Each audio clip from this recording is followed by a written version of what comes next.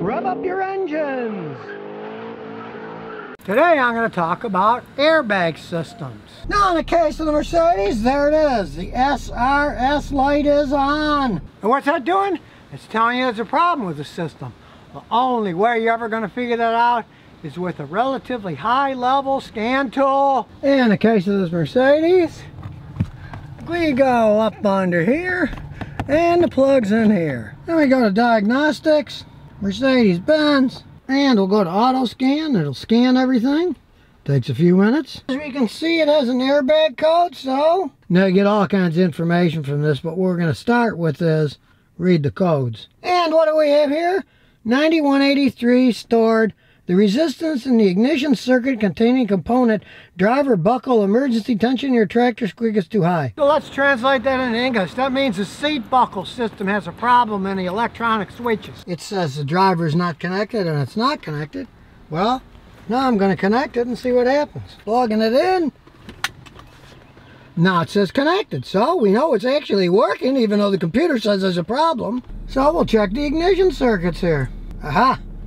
Resistance is too large. So that means that the buckle tensioning retractor system is broken. So all of this crap with Mercedes, you gotta buy the whole assembly. So we go to my all data selection, we'll select the vehicle, and I've looked up all the technical service bulletins and any possible recalls, but there aren't any, so this is going to be an expensive fix. So I called up a Mercedes-Benz dealer, and it's $583 for the tensioning setup, and they don't stock them, you gotta special order them, so I'm sure my customer is gonna go for that. I mean, it works fine. It's just that something's wrong with the electronics in the back, so it turns on the SRS light. Now, as you can see, the scan tool does an awful lot. This is an Autel IM608. It's pretty expensive unit, it's like $5,000.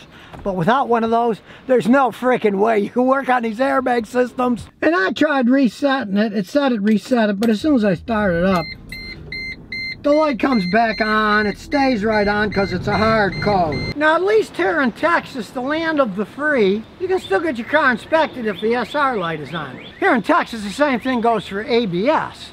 If you got a problem with your regular brake system, it'll fail the inspection.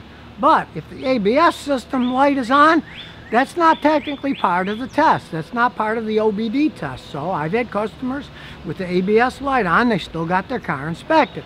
But if you live in other states, and I got friends in England, they said if any of those lights are on in England, it fails, then you're screwed and you got to pay all that money to fix this nonsense. Because really, the seatbelt buckles in, the computer even knows it's buckled in, that part works.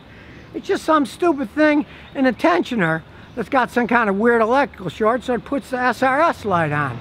Me, I'd live without it too. Let's face it, it's your car, your money, you should be able to do what you want. Not endangering anybody else, you're the one driving the car. But at least now you people out there know a little bit more about these airbag systems. That you gotta have a high-level scanner, a real high-level one, to work on those systems. It has to have bi-directional controls so you can plug things in and out, see if they're working, and pinpoint what the problem is, because they're very high-tech systems. Think about it, they got sensors all over the place. The new ones have airbags all over the place, which are basically explosive devices that blow up a bag that you're gonna bounce off of if you get in a big wreck. We're talking about high-tech stuff that really you shouldn't mess around with yourself. But if you do have somebody looking at it, make sure they got a fancy machine like this. Hey, it's your money demand to let them show you. Any honest mechanic will hook this up like I did and say, okay, here's the test. Look, see, this works, this doesn't work.